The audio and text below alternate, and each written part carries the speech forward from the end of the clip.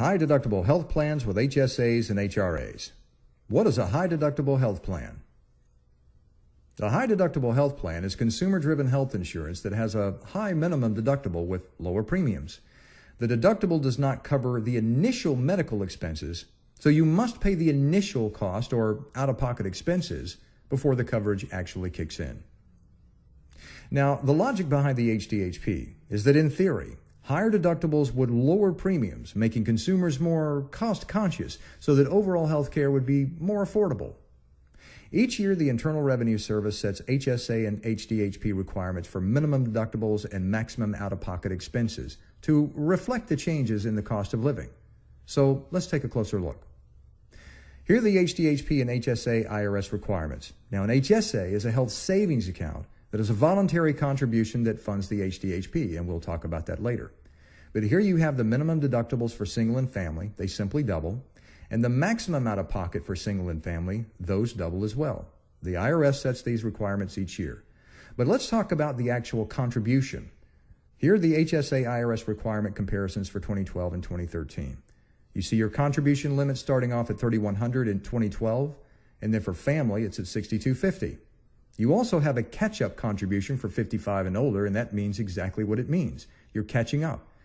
It's $1,000 across the board. If you have a spouse that's 55 or older, you have to have a second HSA with a second contribution of $1,000, and that is established by the IRS. But let's talk about how the HDHP is funded. An HDHP has to be funded by something, so there are typically two choices: HSAs and HRAs. An HSA or health savings account offers voluntary contributions. An HRA or health reimbursement account offers credits. So what's the difference? Well, first of all, let's take a look at how the HDHP works with an HSA and HRA. Here's how the high deductible health plan works.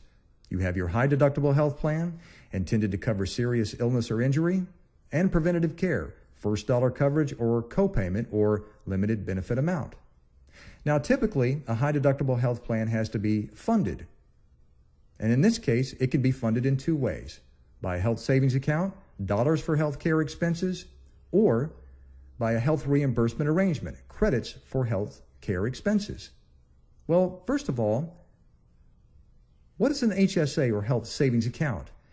A health savings account is health insurance that enables you to pay for current health expenses and save for future qualified medical and retiree health expenses on a tax-free basis.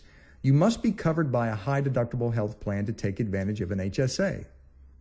Now, here's your HSA. Their earnings plus contributions. These are voluntary contributions. You see your tax-free growth. The voluntary contributions are not taxed. There are tax-free distributions for qualified medical expenses and a regular tax for non-medical expenses over the age of 65. Now, an HRA is slightly different.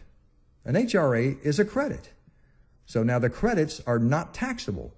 There are tax-free distributions for qualified medical expenses. But what's different about an HRA? Well, an HRA or health reimbursement account is an employer-based program that allows employees to contribute to a medical reimbursement fund or credit to pay for medical expenses. The IRS sets limits to these programs and provides limited tax benefits to counter medical expenses.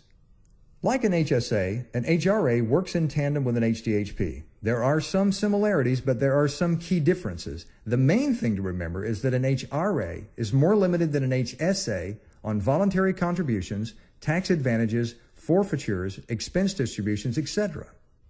Unlike an HSA, voluntary contributions are not allowed. Tax-free withdrawals are for qualified medical expenses only. You can roll over credits from year to year. You will lose your credits if you leave your employer unless you retire. Unlike an HSA, your HRA credits will not earn interest. So let's take a look at the benefits. With an HSA, you can earn interest. With an HRA, you cannot. Tax-deductible contributions on your account, you can do this with an HSA. You cannot with an HRA.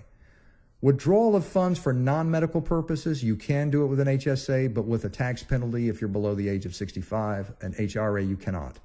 Is your account portable? An HSA, you own your account. With an HRA, no, your account is forfeited if you leave your sponsored health plan or if you leave the government, except for when you retire. So again, there's your high deductible health plan.